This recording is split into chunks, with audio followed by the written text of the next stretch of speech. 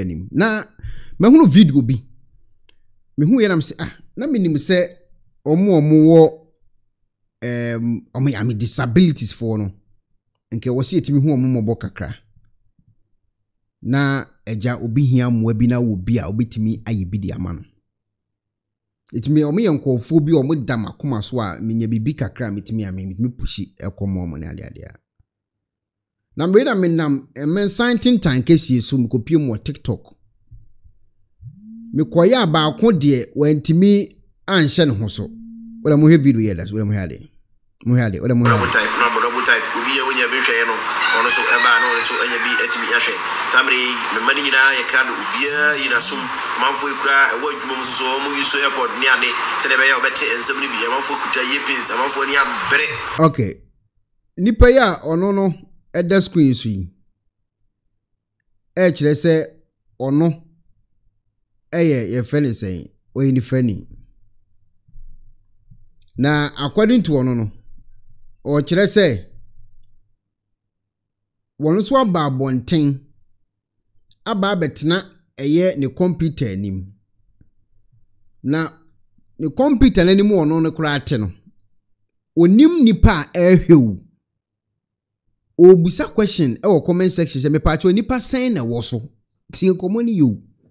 no obi aka kire ne se pa cho madu 1.something key no aka kire nkofo ne se omuntua omunso sika omunfa sika se mbra omunfa am se afede mo yabu mu ma obi ono no obekọ baabi a obi beso ne nsa obi a ono no wa woni ati a ultima ye adwuma kwa ba bebuma na kakra na mo so akọ nanim ni ade no ono so atimi aba TikTok bebu mu na me se wow ade na no ayedin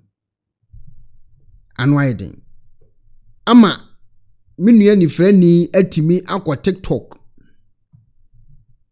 a ono so ti ho so e sofo prophet prophesy jingo fuzika me hu yam shimi bruta man kana me bo me yam de me yam shimi me yam shimi bruta na me say ade no problem na si wo baabi mama physical for na buma ma fere mu de mo wura spiritual ama nipa ono no kura na wote online na waso le yi no wo busa se nipa sen na ehwe me ono busa wo brati yankop asam no kan na sai misre ono no busa o busa se nipa sen na ehwe me no ma kan che no se mpacho nipa sen na ehwe o se for what this the bra no nya wo problem won solve problem am say na mabi ade na du no wow ade na no woten wole mo hade munti ase munti hello ebusiafo so pesifita asracha odofo de and then na fa ho kodom unique laser whitening our toothpaste stronko a wodi twitwi wo sin a ema wo sin eye fita na eye fita no nso no na eyi enka bone bia ewo wo no mu bia any tea stain coffee stain smoking stain sibia unique laser whitening product ebeyi ni nyina free so ama kama de obaya ni say utu so na odi bi egu o brush do so na odi twitwi wo sin so nyina kama uwia enhuhuru wenum gya no wenum saa into for unique laser whitening I was 07999792330 unique laser whitening or say money ses what bibia say juba so no like no so say dem me mo bas mo like no say fama me mo bas no like no say dem me you do 2k ye de komo na bro e de bia obi a no say 1.3 enti mo ko so like double type share the life nyen ko yedim na yakopon insira emra so bia obi a no betimi a say life no e de ama me betimi a say life no e de ama me no abo double type obi ye wonya bi hwe no ono so eba no so anya bi etimi ahwe samre me mani nyina ye krado obi yina sum manfo ikura e wadwuma mu so mo yuso airport ni ade se de be ye obete ensem ni bi ye manfo kuta ye pins manfo ni abere e ba life say ana mo ni age se papa e dera yin se ye bete ensem bi na yakoma to yem e be yakoma to yem bi de me mari ni abere gina so a sabe omo ye krado so mba betie me obi so afafo dia friends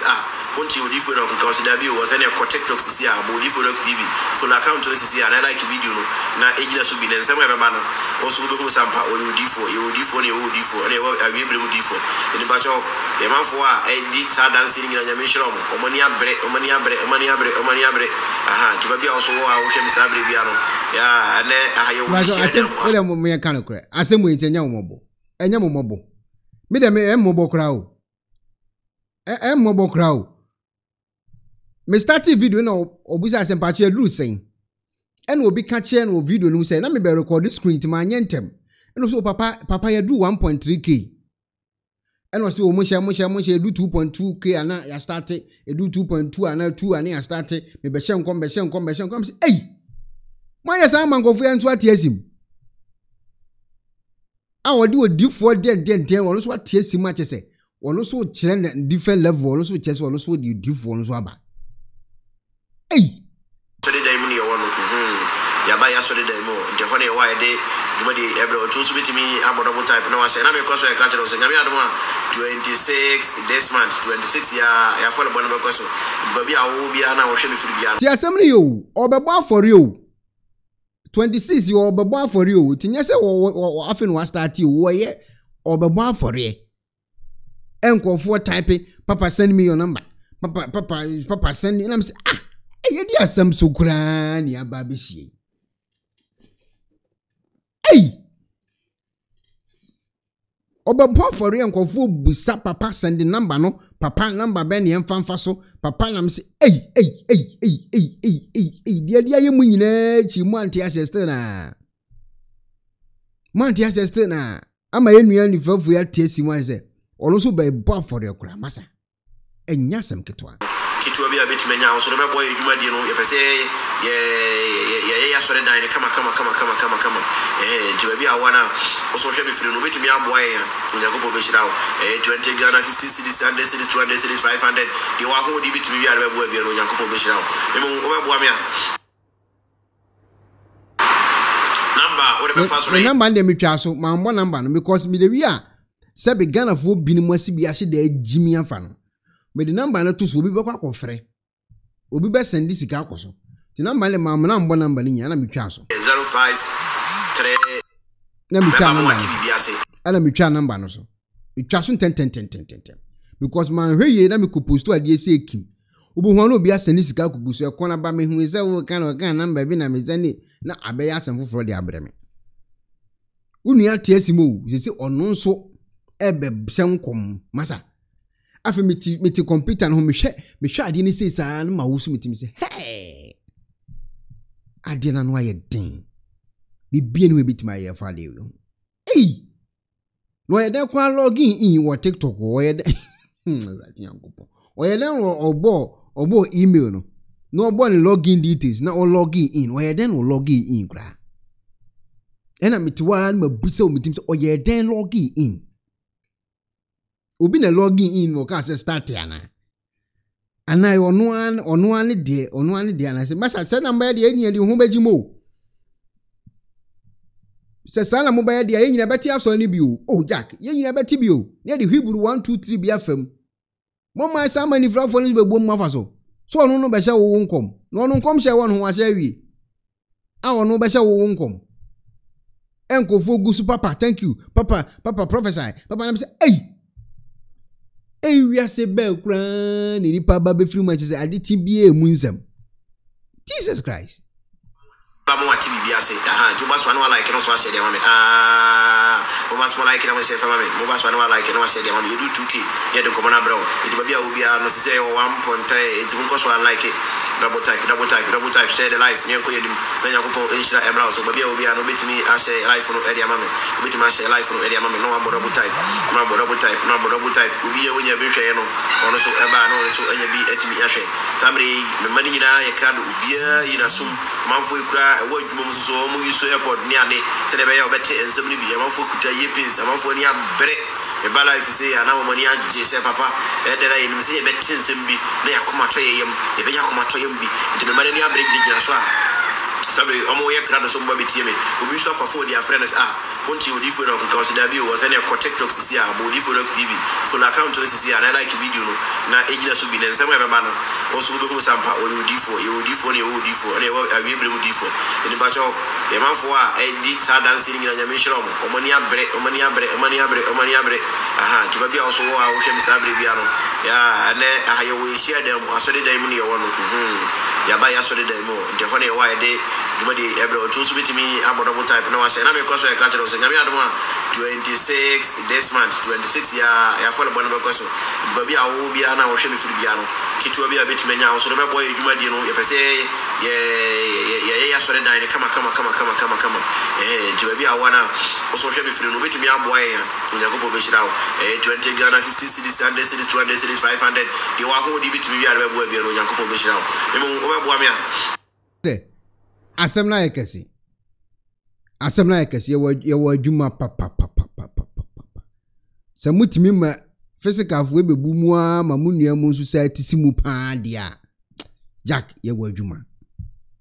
no so na akọ comment section chai papa God bless you papa prophesy papa why is your mobile money now I'm saying hi on akwana tears you anyway tina the esi no is a spiritual for us what tears you olu hu to olu spirit koni no mo hu nyina visions physical for na buo mu a still na anko mo dedim ama afiri o mo so tears you ye be ndɛ se ye be fa ne se the esi na obetimi wa adwe kira ba wo ya ne ne afra ana ye dwuma bi na wo nu ahyehyɛ ne sa Pennyfo se bibiro wi asenti ne da ne atopno na ne pabone fonti e wo se wo ma bambo hu hia na ne papa mu de pro technologies ana me kan fa ma wo ane pro technologies. We are specialized in both sales and installation of CCTV cameras. Yeton esa install CCTV cameras in the South Ghana and NASA brochure na ufi Ghana. Now peso CCTV camera installation. We need pro technologies and in South. We get CCTV camera installation, electric fence, automated gate, access control, video doorbell, and intercom, and satellite TV, home theater. So upe biato, and wato, and pese be install them out. Pro technologies and our software. Na shenenso. Say Fidya nyina from America Buchimem. And this and papa na pedia. Men yene nane bonsu da form. Make sure you know the web Buchimem ha any a branch e Ghana. Ye ni mo bra wo bre. Into sika fire nsem. Se fanya japade ma wo Ghana. Wo da.